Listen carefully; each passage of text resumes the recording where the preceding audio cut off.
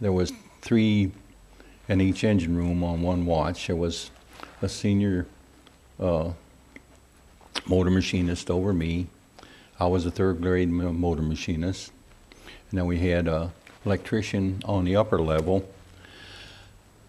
And in our engine room, we had 2 V16 engines for propulsion on the ship, and there was 2 more V16s in the after engine room. And we also had an 8-cylinder diesel for light and power in our engine room.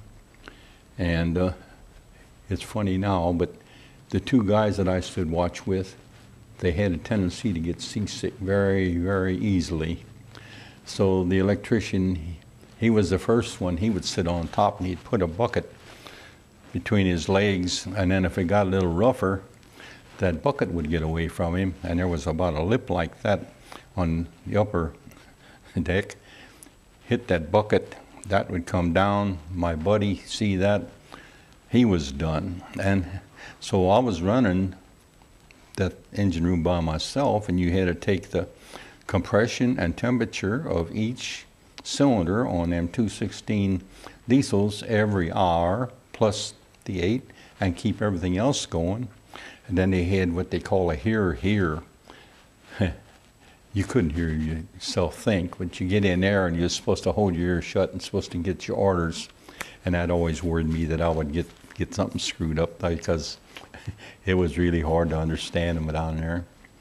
But we did all right. We stood watch, 2 4-hour watches a day, 4 hours on and 8 hours off. And sometimes you had GQ, then you would stay on regardless if it was 8 hours or 10 hours. And sometimes you got pretty hungry because it did last that long. They had these wolf packs out in the Atlantic, and those old German commanders were pretty sharp. They would sit in below the water, cut everything off, and then your convoys would come over, and then they would come up and they'd loosen some torpedoes. They wouldn't care what, they had to hit something, because the ships would zigzag. So many minutes in one direction and so many minutes in the opposite direction. And we were the flagship. We had what they call pivot control. We were out in front of them and supposed to pick these guys up. But if they're sitting, they got everything turned off. You don't pick anything up. But they sank quite a few ships like that. And then when they would get done, they would just do the same thing, shut everything off and just drop down. Well, we'd pick them up once in a while. There's a few of them sitting out in the Atlantic didn't make it. They fired what they call 13 depth charge patterns. And if you spot it, if they pick one up on sonar, it wasn't just one ship would shoot them 13 charges at them. The next one would come by in a different direction and shoot. So finally we got credit, I think, for 1.5. We should have had 2, but it didn't. And you never know how many other ones you heard or anything. But the idea is they left you alone after that for a little while. But that was pretty pretty good duty. I loved it. I never missed a meal. I never got sick a day in my life, and I loved it. But then trying to think what else would be interesting. Oh, our ship was in Brooklyn Navy Yard. We just got back from, I think, Europe. I don't remember all that. Anyway, I was in New York City on VE Day. And man, that was quite a celebration. And then after that, we went back out in the North Atlantic. And all the subs, there was about 5 German subs didn't surrender right away. But our squadron was in on capturing 2 of them. Now we didn't get to take them in, but one, I think it was the DE-113. I think they took the sub in to Boston. That they put a little crew on there and took over. And I don't know what the number of the other one was, but they took one in up, I think, the Hal Scotia. They're in Newfoundland. They, closest port to get them off. And then after that, the war was over. There was a gentleman came on our ship, and he, well, I can't say exactly what I ought to call him, but he was a pain. And us, we worked together. We had that ship in tip-top shape. Nothing would suit him. So I told my buddy, I says, it's time we get off of this thing. I says, what do you think? He says, well, I can eat the wrong stuff and get the hives. And I says, well, I think I can get off. I had what they call psoriasis. It didn't bother me. Had one spot on my leg. Pharmacist mate, okay. Transferred me off to we both got to go together. We went to Portsmouth Naval Hospital. That's New Hampshire. And we just stayed in there just till the ship pulled back out. So then I took a draft. That's what they called it. I took a draft from Boston then all the way to San Francisco, Golden Gate Bridge. What the heck they call that naval base out there? Anyway, I took a draft of 15 guys. I had to take care of the meal tickets and see that they got on the train and all that junk. And we got out there, then we caught a ship. It was broken down mess, but it was taking a bunch of guys from the Atlantic and putting them out in the Pacific. But they had, we had eats, but they had a major, what do they call that, high pressure steam line. The gasket blew, so they called my name and some of the other guys, and we didn't know what was up. We went up there, they wanted to know if we'd volunteer to help change that. And yeah, but the wrenches were about that big, and the nuts were about like that. And that gasket blew out, and we were just sitting ducks in the water, and there were still Jap subs running around. The war was actually over, but, oh, I forgot to tell you, I was in Boston when VJ Day was. That's when, but that's when from Boston is when we went out there. And, well, we were lucky.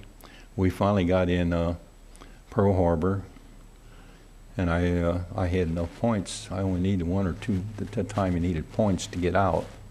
It depended what you did and how long you did it and stuff like that. And I just needed a couple points, so I got yanked off. Well, let me finish this other story. We changed that. We got the bolts out, and two of us would work at one on top, one on the bottom of the nut, and there was 8 of them around that. It was a pipe, about an 80-inch pipe. We got them out, got the new gasket in.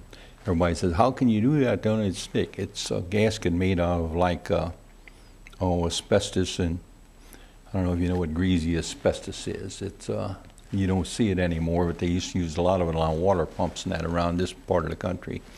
But you get it out and you just slip a new one in. Well, we'd work about 5 minutes and you had to get out of there, man. Every pore in your body was open. And that's the first time I ever heard that. We couldn't drink any water. They had 2 doctors there watching us, and all we could drink was grapefruit juice. Anything else, they said you'd get the cramps so bad you couldn't stand it. So I don't know how much grapefruit juice. We drank a lot of grapefruit juice. When we finally got it finished, I think instead of maybe 10 minutes, we were up there working maybe 2 minutes, and you had to get out of there. It was just get so weak finally you couldn't hardly lift that darn wrench. But anyway, we got paid real good for that. We got a shower out of that deal and a real good meal, which was something big, rather than what everybody else was eating over there. So then I got to go with admirals of the mine fleet while I was in Pearl. I got stationed down there then because I only had 2 points to get out, and I got in good spirits, or not good spirits, in good graces, I should say, with the captain. I had 7 or 8 guys working for me, and all we did was we took care of the Jeeps, 2 limousines, a bus, a couple carryalls. This was the admirals of the mine fleet in this place, and these guys would chauffeur them admirals around, and all the other ones, they would take the equipment out and we keep it in good shape. And I'd sit in my shack and assign them their jobs. One day here, this old 4-striper captain came in, and he opened the refrigerator up, and he took a beer out. And I said, "Sir," I says, "if you don't mind, I'd appreciate it if you wouldn't drink that beer in here yet." He says, "Well, why not?"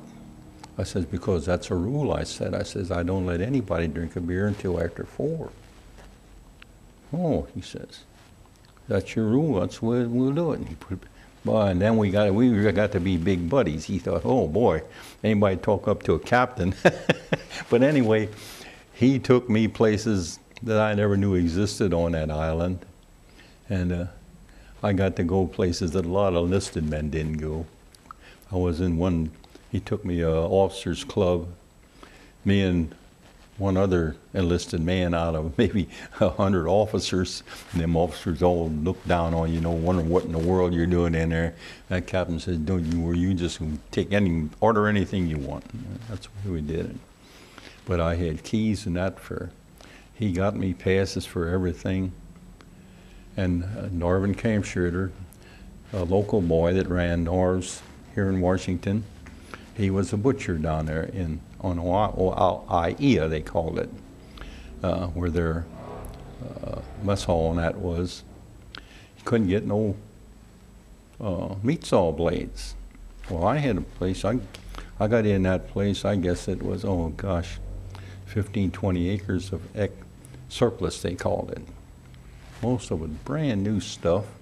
And then these salvage companies would come out and bid, and they bought it for maybe a nickel on a dollar. Well, you couldn't take everything out of there, but if I saw something I wanted, I could put in a requisition and get it. But I saw that meat saw blades, 2 boxes happened to go over the fence. Accidentally, I don't know how we threw them that high, but they went over the fence. Went around, picked them up, brought them up to my buddy Norman Kampschroeder. He had his meat saw blades. Could he order them, couldn't get them. And here there was piles of them sitting there. But that just goes to show you, I enjoyed being in the Navy. He had a lot of rough times, and he had a lot of good times. And I had to do it again, I would. I was supposed to be 2nd class. I got the book out the house. I passed the test and everything. Navy froze. 3rd class motor machinist instead of 2nd. It would only mean $12 a month raise at that time, but that was a lot of money. I don't know what else I can tell you. Oh, I'll tell you a deal that helped me with that captain. He wanted to take me along to Japan with him. He was going to be sent to Japan. I was a motor machinist. How he would do that, I don't know. He wanted to take me along with him to Japan, and he says, "I'll see that you get to be a chief petty officer." I said, wow, that's jumping up a few grades. I guess he could do it. But anyway, I says, no, I says, I really don't want to. I said, "Jim," I says, "I'd like to get home for Christmas, if at all possible." I said, "I haven't been there for 3 Christmases. And he says, "See what we can do." He says, "I'll guarantee you won't get to fly." He says, "All the officers and that are taking and that stuff." And he says, "A lot of civilians, even that are over in the islands and that, they get first track at that." He says, "I'll do the best I can do." Okay. He called me up. He says, "I got you on a ship for the 9th of December. He says, "Good luck." So I got on that ship. We pulled in California. Got discharged down in St. Louis at Lambert Naval Air Station at that time. I got off the train here in Washington at 7:30 Christmas Eve. Made it. And nobody, they didn't know I was coming. Excuse me. I almost hurt my mom. She was so happy to see me. But, well, it's been a long time ago. So, that's my naval experience. Anything else you need to know? Or didn't you even start yet? No, it's perfect that you remember so much. Let me see. What do you know? Of course, you're such a good storyteller. I just got all engrossed. What was the camp you trained at? Do I what? What What camp did you train, or how did you? Okay. What boot camps did you attend? Pardon? Sorry, what boot camps did you attend? Oh, I'm sorry. At Farragut, Idaho. Cool. Yeah. I should have told her. I said we went in. I forgot to tell you where we went. I went to boot training at Farragut, Idaho, and from there I went to the University of Illinois. Oh, no, don't worry, no problems. Did you see combat? Pardon? Did you see combat? Quite a bit. Anti-sub duty. That's pretty good, yeah. Sometimes they had, when we took the ship, put it in commission, they had what they called ash cans for depth charges. They were just around like a 30-gallon drum, and they rolled some off the fantail, and they'd shoot the other ones on the Y guns. And then about, I guess, 6-8 months later, they came along with the new type. It looked like an aerial bomb. It had the cage like the other ones, but it was in the shape of a bomb. The first ones, they had to set them for depth. The new ones came out, they were magnetic and depth. Well, the first time we used them, I'll never forget that, we didn't know how they were going to act. They must have been down in the engine room. You don't know what the heck's going on. And man, we thought that ship was blowing out of the water. And there's one guy up on Jordan GQ. There was an extra one in there. And I'd look at my buddy. I said, maybe we better go on next deck. He says, no. There was water lines broken at. So we had some stuff. It was like duct tape, only it wasn't duct tape. It was thicker and real sticky. And you could take that and wrap that around an oil line or a water line, small ones, and stop the leaks. So we got that done. And then we found out after that that sub was maybe only 20, 30 foot under the water, which wasn't much below the bottom of our ship. And when them depth charges went off, we went up in the air. It just done a lot of minor damage, but nothing to it. But that was something.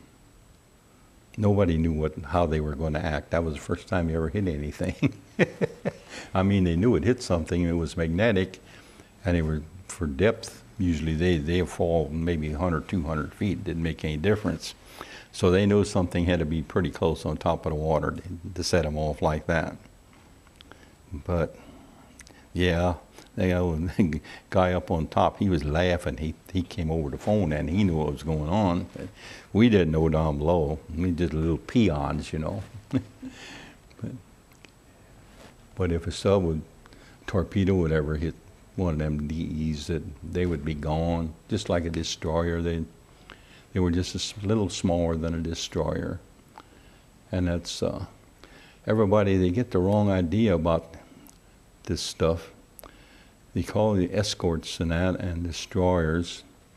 But your idea is these small ships, they protect the big ships. In other words, if you got an aircraft carrier here, and you might have cruisers, battle wagons, you might have 10, 15 destroyers, their job is to protect them. And if it means they take a torpedo instead of them bigger ships, they do it.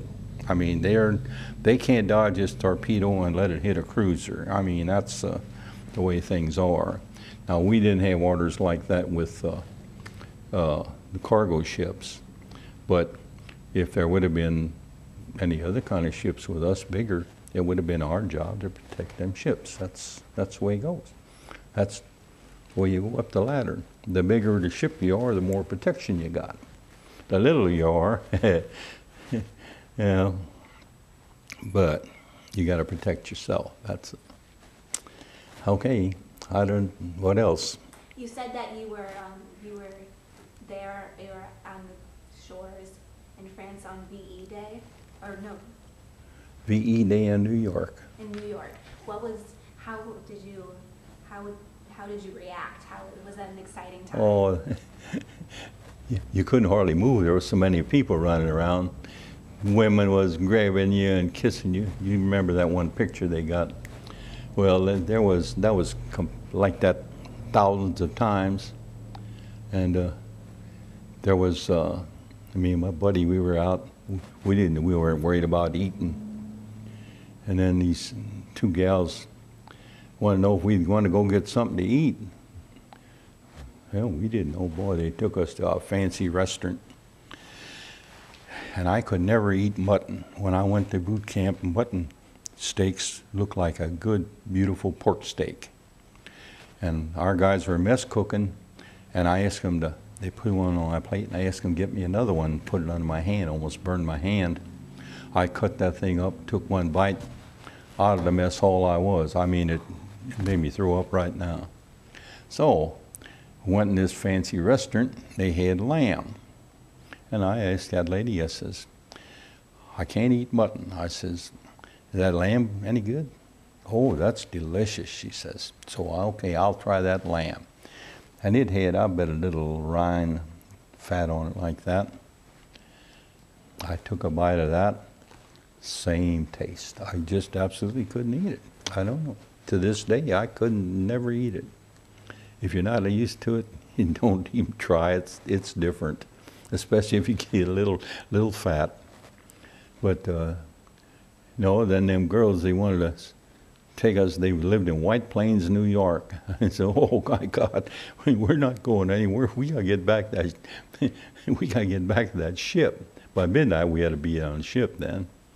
So, oh, we'll guarantee you'll have a lot of fun in White Plains. I said, "Yeah, we've had a lot of fun in the brig too." But we made it back all right in time. And then the next one was up, like I said, got in Boston, and we came out of the Portsmouth Naval Hospital up to that Boston Naval Receiving Station, and VJ Day, and that was crazy up there. I even got to ride a fire truck that day, but everybody was celebrating. There wasn't so many people running around that vehicles couldn't move. If they had a fire or something, I don't know how they'd ever got that vehicle out of that mess. But after that, then I went, like I say, headed west. So that's about the story of my life in the service. Like I said, I did all right. I behaved myself. I never got in any trouble. A couple of times I drank a little too much. I took care of an Indian. He was on our ship. Indians can't drink. Believe me. He would go out and it didn't take much. He'd drink whiskey and, he'd get mean as heck. So I'd see him somewhere. One time I got him away from the SPs, and I hit him on the arm. Marcus.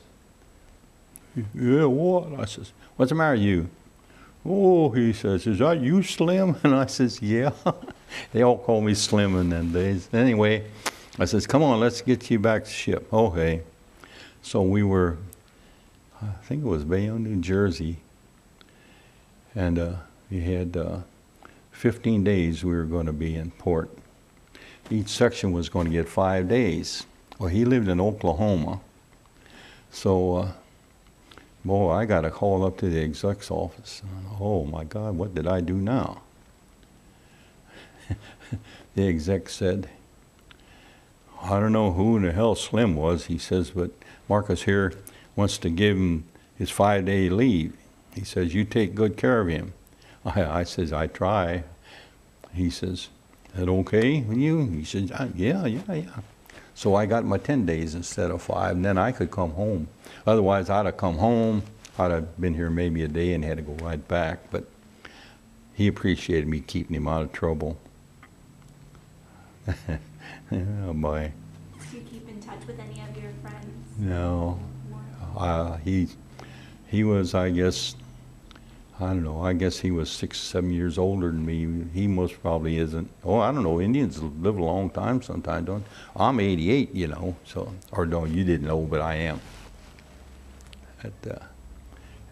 And after you get, I'd say, past that 80th one, then things start going down the other way a little bit. Mine is my knees now. I hurt this one several times, and I had that artificial Synvic cartilage put in there, 3 shots, very expensive, didn't do the job. Now the bad one is wearing out the good one. The good ones give me a lot of trouble. And like I said, I could get the knee replacement, but they said I most probably couldn't do the therapy. You got to do a lot of bending and stretching, and I couldn't do it, so I got to live with it. I might get that injection in there with that Synvisc, they call it, synthetic, and see if it, because that knee was never hurt. This one was hurt about 3 times. Did you get injured when you were on duty? Pardon? Did you get injured while you were on duty? No, thank heavens. No, usually if you got in the Navy, there was usually aircraft or torpedoes. And, you know, a lot of those guys, when that happened, they weren't around to tell about it anymore. I mean, a lot of them got hurt, but no, we were fortunate there. Our main worry was submarines. Like I said, if a sub hits a DE, not a sub, a torpedo hits a DE, you may as well just wipe it off. But the guys down, like us down engine room, wouldn't have to worry about them. They never get out. See, when you got GQ, everything's locked down. The hatches going down the engine room, all the watertight doors are closed. I mean, you're in your own little section, and that's it. Now, if you just say something, say a torpedo would hit directly like in an engine room, it might just blow the heck out of that engine room. They might lose power on one shaft, but maybe the rest of it could keep going. But these guys, they was done. There was nothing you could do about them. But the water couldn't get out. In other words, the ship would not sink because of one engine room going on. But if you hit in the right spots, well, then they're gone. Yeah. No, we were fortunate. Like I said, biggest worry was submarines, and after a while you never even had to worry about the German Messerschmitts and that anymore, because once they were out of Africa, it was all in Europe, and we never got to go in that direction. We went past, we was in the Mediterranean the day they invaded southern France, and these guys that, what do you call them? They go through your mail, and anything that people should know, they cut out. There's a word for it. Think of it. Know what I'm talking?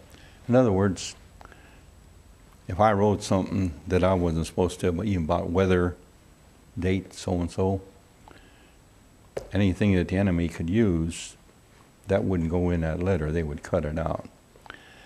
So I wrote in one letter to my mom. I wrote her a couple times a week. You couldn't mail them, and we'd write them anyway when you get a chance. I wrote, if you look on our insurance policies, Mom, I says, today we are going past the picture on that insurance policy. Guess what that was? The Rock of Gibraltar. That's on Prudential insurance policies. So that sensor, that's the thing. He never even cut that out. Oh, they cut some of the darndest stuff out. She says, boy, I don't know what you had in that letter. She says, boy, it was pretty piecemeal by the time I got it. I said, I said, I try to just write decent stuff. But if you just mention the wrong thing, gone. They think enemy gets a hold of it, they could, figure out something from it. Yeah, sensors, I'll never forget them. But, oh man. So that's about my life story about that. I have a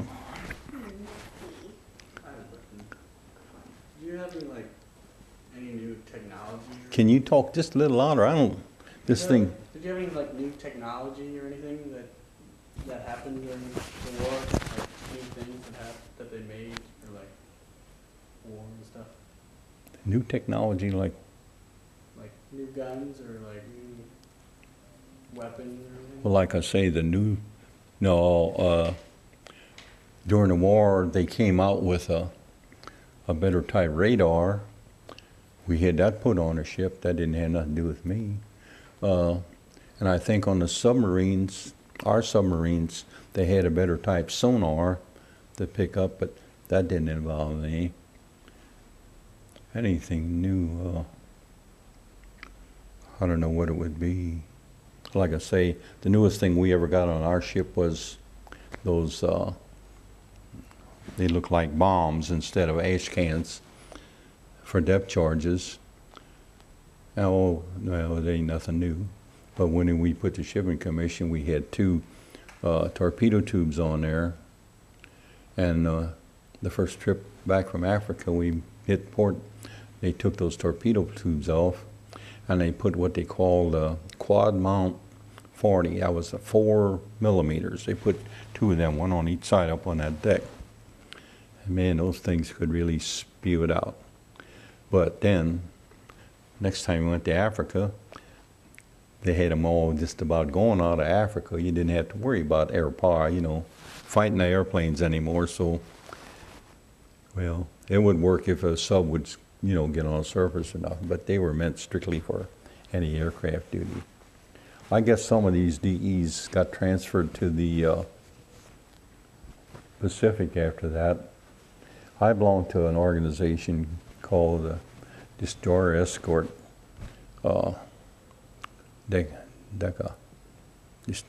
Destroyer Escort Sailors Association, and they tell us just our news and that. But after 500, all of those destroyer escorts was in the Pacific. Everything under 500, most of them was in the Atlantic. So altogether, if I remember correctly, during the war there was 470 of them destroyer escorts built. Hey, people, they're amazed. They don't have any idea how many ships were around. But when you'd take, say, sometimes you'd have 50 ships in a convoy. Sometimes it was 100, and you could tell how important this stuff was to get to Africa or Europe by how many ships went. There was one time I think we had 50 ship convoy. Instead of just being 5 ships protecting that, we had 10. So they wanted to protect those and get them there. And if he took high-test gas, that may be a 15 convoy. They had them an awful lot of protection. But I saw one of them go up. That was quite a sight to see. But you never had to worry about any of those guys getting off of that thing. That high-test gas is something else.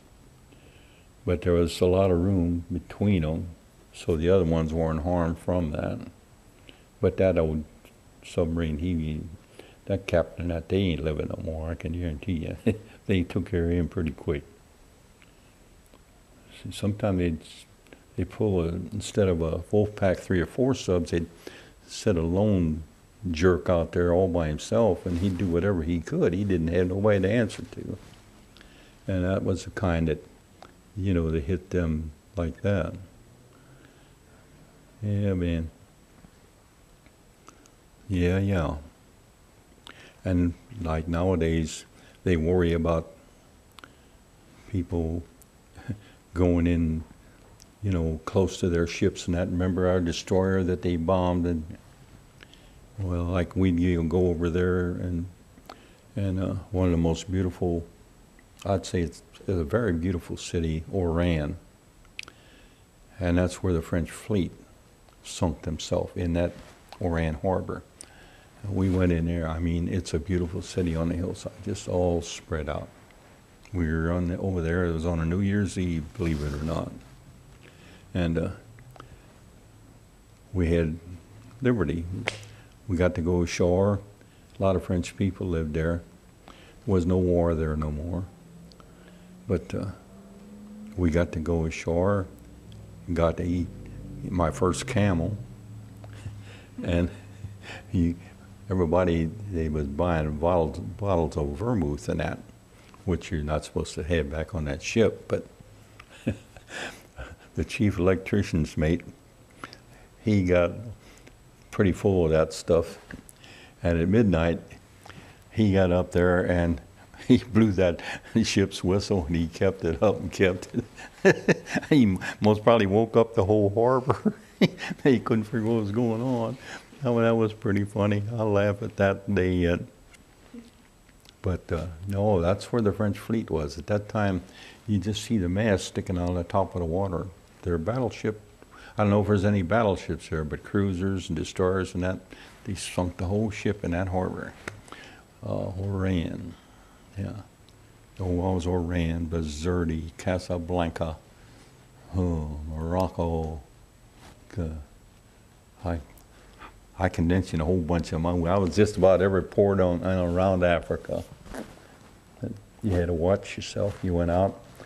You always stayed 2 together because you couldn't trust them Arabs, but we call them Arabs. And I was talking about the destroyer that got hit. Over there, if them Arabs would come out in a canoe or something, they had somebody running around with motorboats and that. They didn't ask no questions. They were dead. I mean, on the spot. They didn't have no business. They knew they weren't supposed to be there. They didn't ask no questions. They were dead right now. I mean, some of them, they'd try it anyway, and it wouldn't last long. But they were always after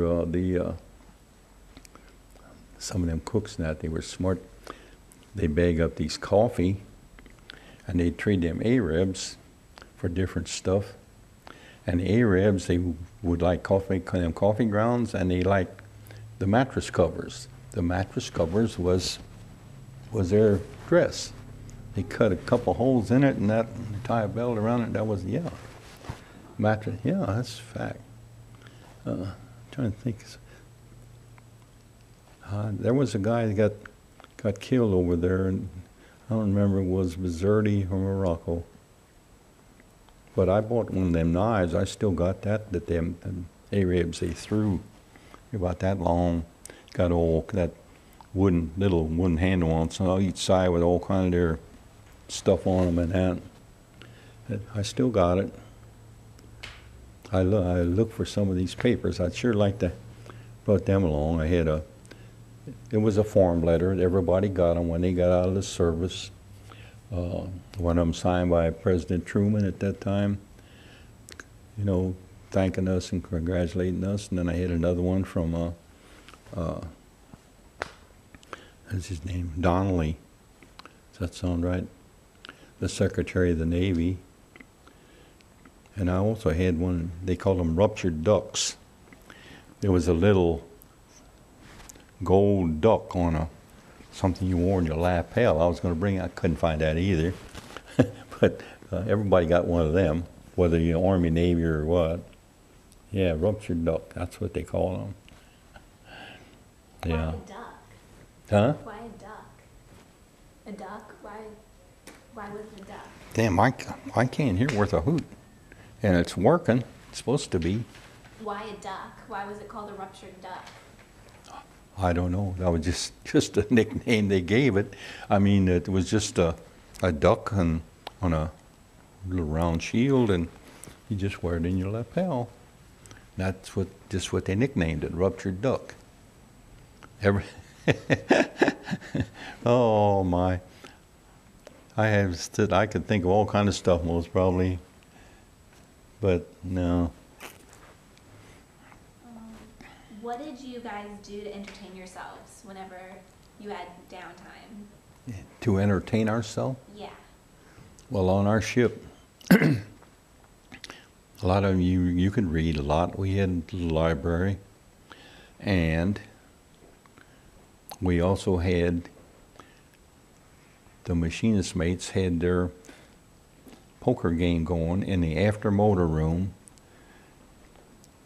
23 hours and 23, how should I say that? 6 days and 12 hours a week.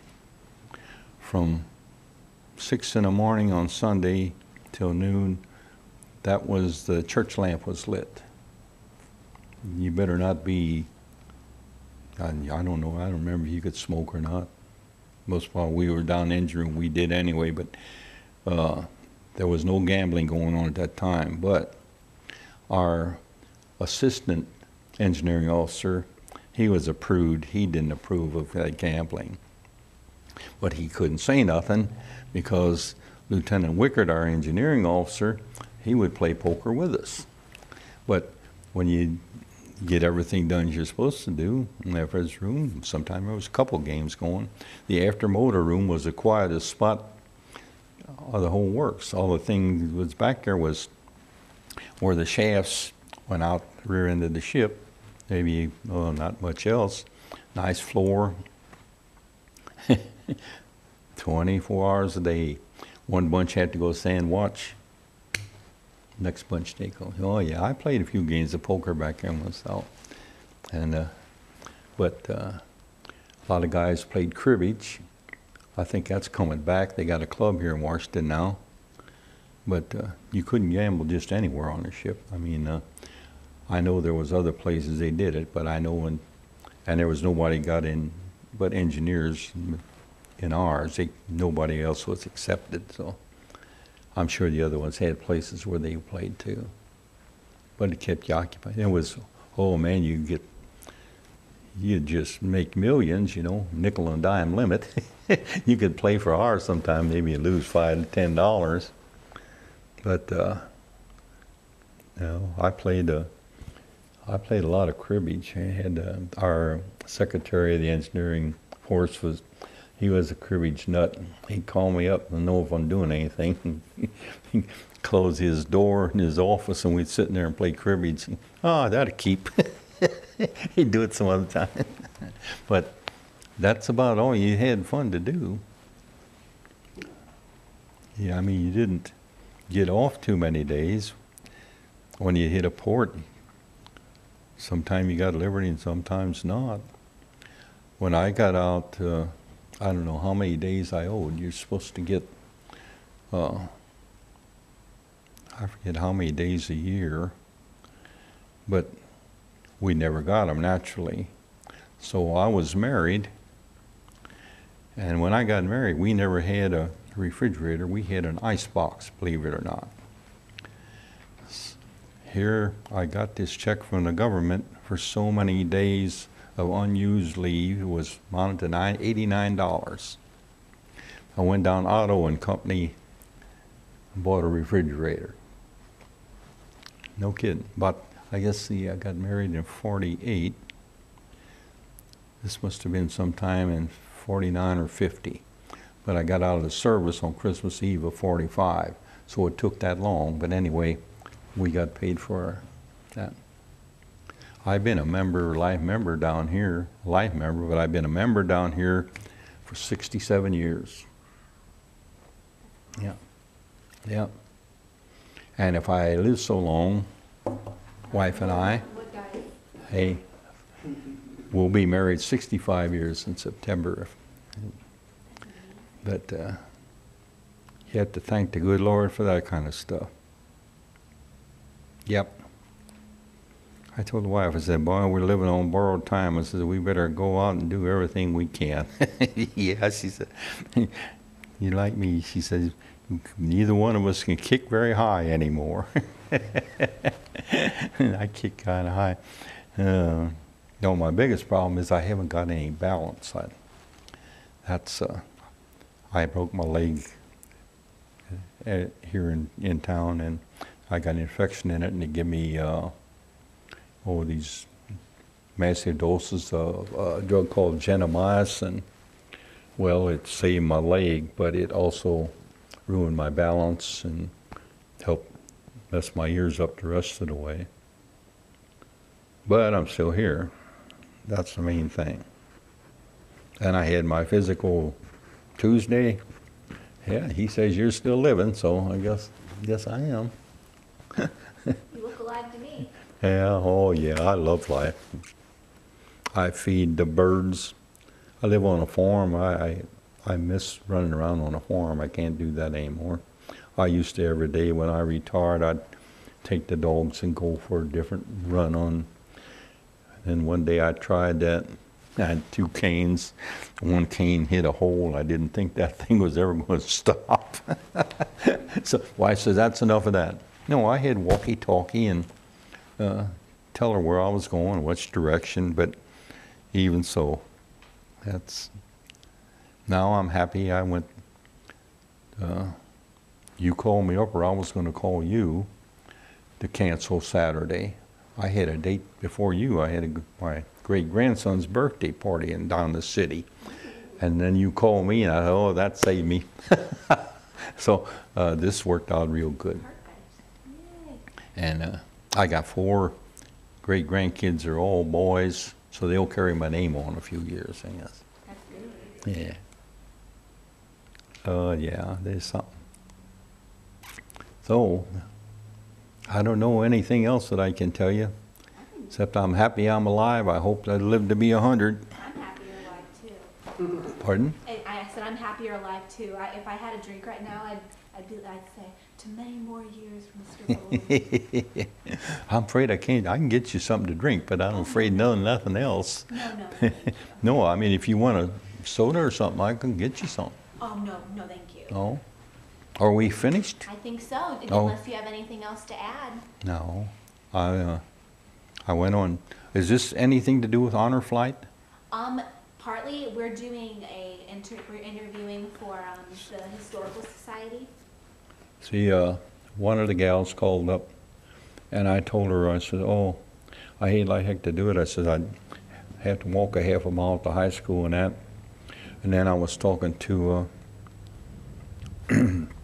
this lady up here at State Farm, and her sister, Miss Bozenius, is a teacher at the high school. She's our teacher. She's my Okay, teacher. so she gave her name to her, my name to her. And I says, well, maybe I can meet her somewhere. She said she didn't know. So, okay. She's your teacher? Yeah. Oh, okay. Yeah, I knew her sister Joni for many, many years. I knew their dad for many, many years. Yeah. Oh, yeah. Sooner or later in this town, you know just about everybody, or used to. Not anymore. Boy, I'm president of the Rural Fire Association. We got 2,200 members. Oh my gosh.